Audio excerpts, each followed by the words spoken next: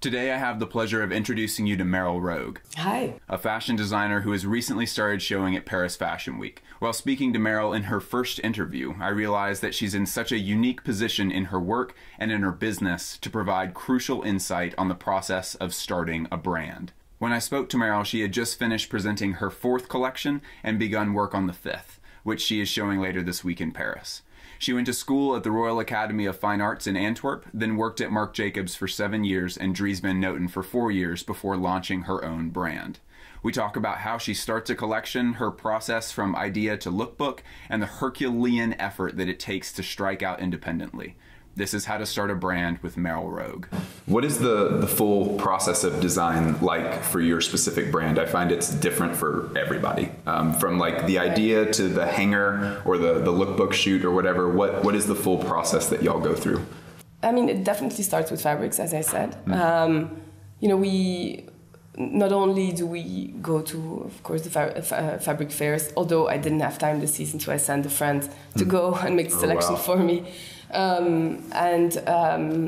You start and you just touch a lot of things and see a lot of things. And actually, when I didn't have my own collection, it was the most important thing was to do nothing for 2 weeks. I mean, you're in the office, you come in, you do some tidying up, and you really, it's kind of like it's not a cleansing process, but you kind of have to get out of the previous season. And so you walk around. I mean, when I was in New York, we used to just go uptown and just walk around and go to an exhibition or or go to Prada, whatever, just to get some new senses, and it really helps to kind of shift your thought into the next. But to be honest, the impulses already come at the end of the previous one.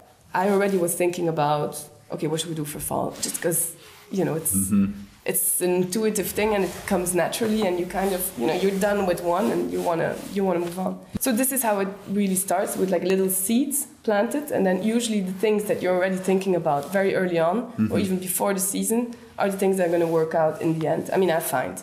I feel like when you're forcing yourself to create things because you have to create whatever. Yeah. That's when it gets really... That's when it gets a little bit. But when it goes naturally, it's not easy. Creation is very hard, I think, in every... Of course. Music and everything. Anyway, it starts with the seeds idea, then fabrics and seeing around and, looking around yourself. And then you really have to start doing stuff. In our case, sometimes we look at vintage and we try to create something else from it. Or sometimes it just comes from the mind and you sketch something and then you work with the pattern maker to develop a pattern. In the meantime, you order your fabrics and develop those. So it really goes hand by hand, and then you try the fabrics that arrive in the patterns that you've made.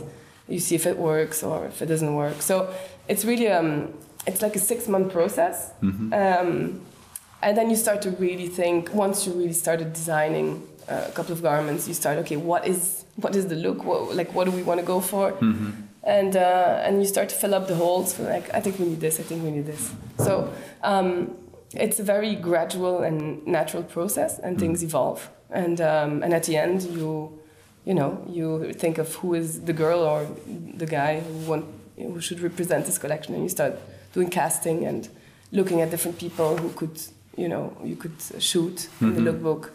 And you start thinking about photographers who could bring, the right vibe. I mean, there's several collections that I've done in the past that were totally not based on garments, that were more about ideas or, specific visuals. And then you work around that. But now I feel much more inspired to work with starting garments. You work from vintage or from an existing thing and you deconstruct it, but maybe in a couple of years it's going to be something else. So. Yeah. From just a personal satisfaction standpoint, what is the piece that you've made that you really love wearing? It's a nylon coat from the first season. It has jewel buttons. And it's this nylon, which is a Japanese nylon, which I'm obsessed with. And I've been using it 4 seasons in a row. And literally, it's the piece that sells the least, but I don't care. But you love it. But I love it. Yeah. I mean, the fabric is so amazing. It's a nylon that's basically woven on those old denim looms that Japanese people have purchased in the States back in the days. And so they weave it on this. They're U.S. looms that all now live. I've heard that, that a lot of our looms have all been bought up and that none of them are in the States anymore. Yeah, no, exactly. And then, great. So this is the first piece. I'd love to hear about it. So this is the nylon coat version of the jacket that I was referring to in our conversation. This is a piece from the first season where we really wanted to make this like gigantic, oversized version of this like classic nylon jacket. Yeah. So it became a coat. The touch of it is amazing, and it's padded on the inside with so it's black on the outside and it's white silk twill on the inside, and it's very soft and cozy and beautiful. It's padded. So this is a piece that I really enjoy to wear. The inside is like a quilted charmeuse silk lining, so it's extremely comfortable. And we have the covered buttons, which are made out of nylon, and the placket of grosgrain. And it comes with a matching scarf, which is like a hood scarf, which is completely detachable. And then, of course, you have the jewel button, which finishes it completely. So beautiful. And then I have the version in black, which also comes with the gold button. So it's like a casual evening weird hybrid piece, which we always do. We always have these like weird hybrid situations.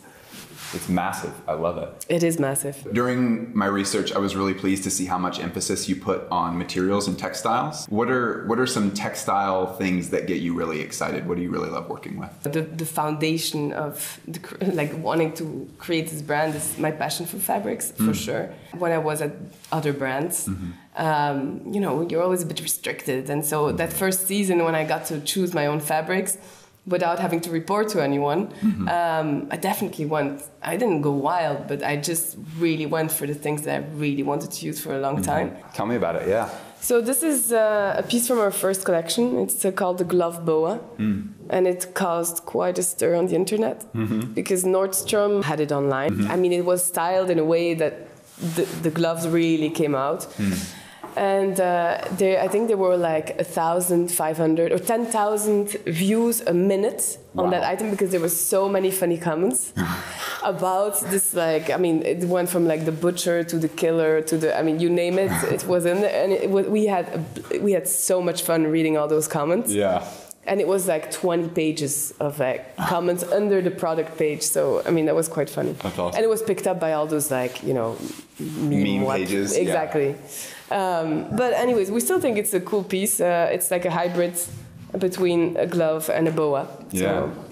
And it's in the double Duchess satin that we just mentioned. So yeah, that's so beautiful. Yeah.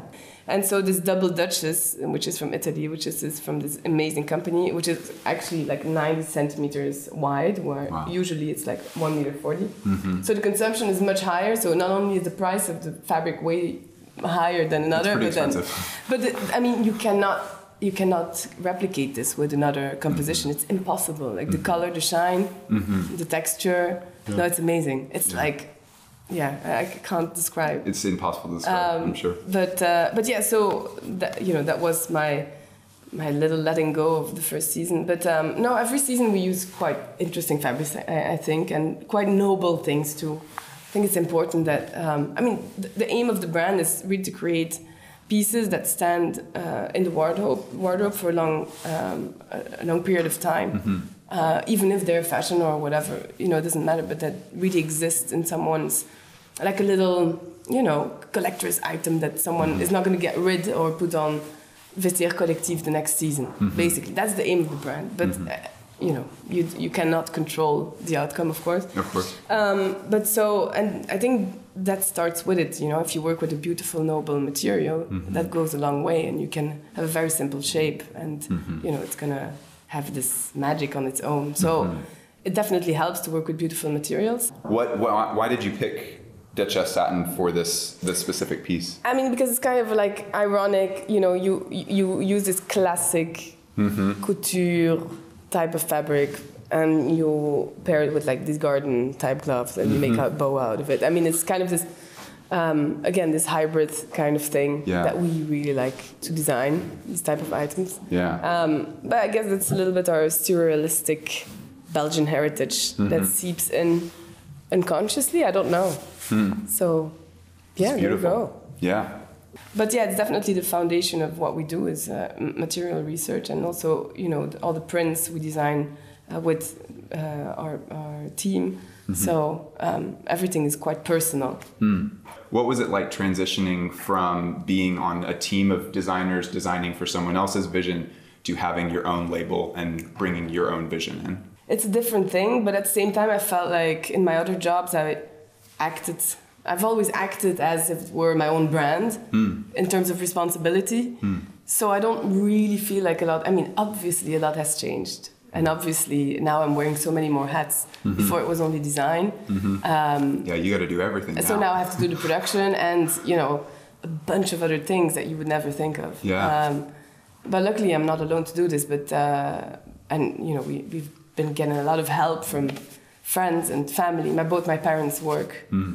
My brother joined the company as our CFO recently. Oh, that's so great. There's like people doing different things for sure that help out. But yeah, but I'm still doing a lot of different things that I haven't done.